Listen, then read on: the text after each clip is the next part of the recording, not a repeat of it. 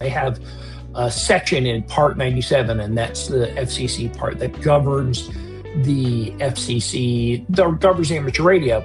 And in Part 97.3, they provide definitions of various items, and they call automatic control procedures of controlling a station when it's transmitting, so it's in compliance with rules without the control operator being present at a control point. So that is having a repeater controller and automatically controlling the repeater, which does things like it will turn off the radio if